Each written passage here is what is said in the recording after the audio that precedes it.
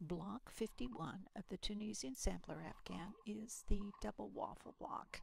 And as you can see here, it's very similar to the waffle stitch.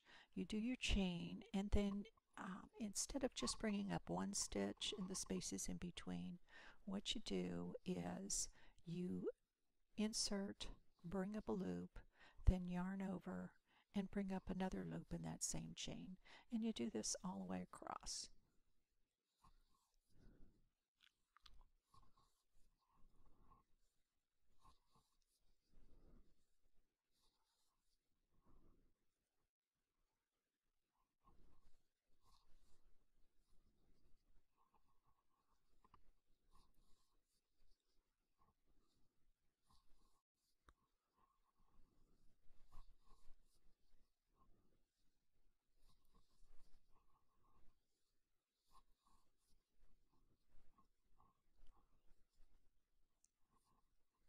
And one of the things that I would caution you when doing this stitch is you want to keep it as loose as you possibly can.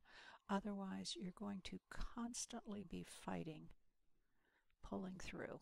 So now I yarned over, I pulled through one. Now I'm going to yarn over and I'm going to pull through four all the way across. Basically the one that's on the hook in the front, plus that group of three that are together. And you have to do this all the way across.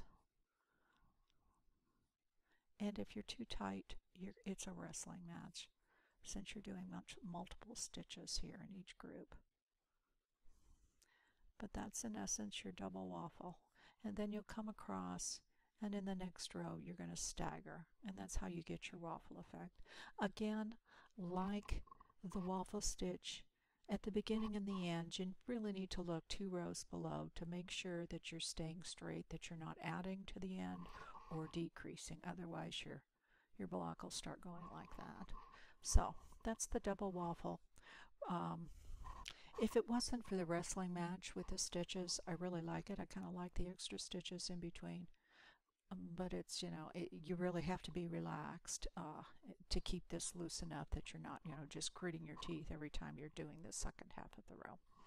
So that's block 51, the double waffle, in the Leisure Tunisian Sampler book, leaflet 2501 at leisurearts.com. It's referred to as the double plain. Years ago it was just the plain stitch, and over time it's reverted to the waffle stitch. So I'm referring to it both ways to just totally confuse everybody. But in case you're following along in the leaflet, you're not going to find a waffle stitch in there. Okay, thanks for watching.